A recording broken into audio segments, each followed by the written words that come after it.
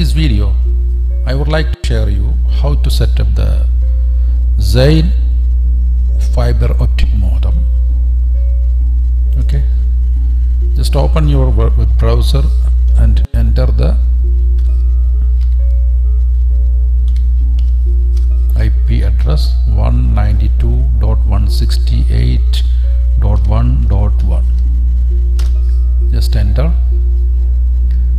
and enter the username is user YSER. The password is Y, H is capital, Huawei, then again user, U capital SER. Just log in. This is the first interface overview on your modem setup.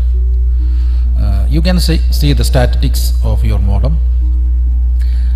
See here in the left side, you can see how many devices are connected with Wi-Fi.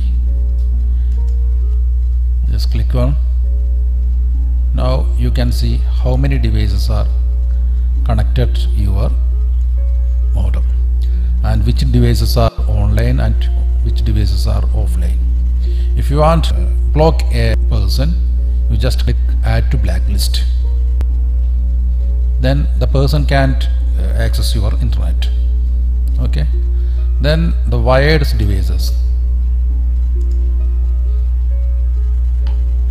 This is also showing how many devices are connected by the cable. This is also you can add to blacklist and block to blacklist. This is the normal network overview, and another one, the information of your modems, and the last one is the settings. Settings have a lot of options. Here I am showing how to add your Wi-Fi password or how to change your Wi-Fi password. Just go the Wi-Fi settings, then you can see the both of connection. The fiber modem is providing 2-band Wi-Fi connections.